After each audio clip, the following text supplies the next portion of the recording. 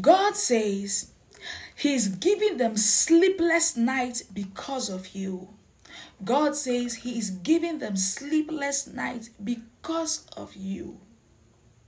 You see, you are this one good person. You always help people. You always assist people. You always sacrifice for people.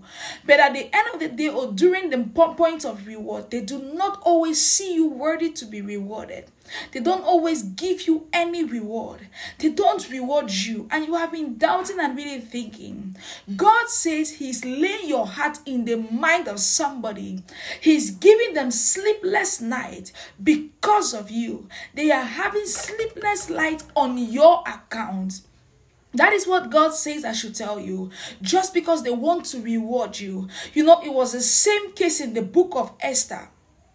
Mordecai did the king a favor, and it took the king sleepless night. It took the king sleepless night to be able to think of rewarding Mordecai.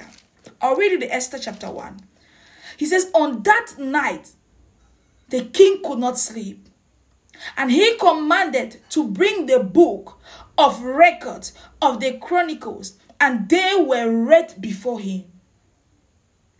And it was found written that Mordecai had told of Bigthana and Teresh, two of the king's chamberlain, the keeper of the door, who sought to lay hands on the king Ahasuerus. And the king said, what honor and dignity has been done to Mordecai for this favor he did?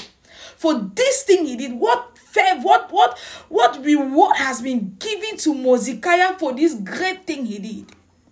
Then said the king's servant that ministered unto him, there is nothing done for him. Mordecai did that amazing work for the king and he was still at the gate.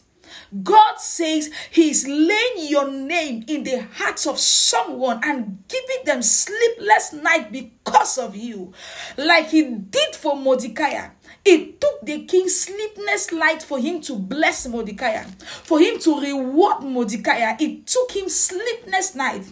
God says if that is what your helper needs, then so shall it be in the name of Jesus. So shall it be in the name of Jesus. So shall it be in the name of Jesus. Amen. Now the Lord bless you. The Lord keep you. The Lord cause His face to shine upon you. The Lord be gracious to you. The Lord give you peace. The shalom of the Lord. Nothing missing, nothing broken.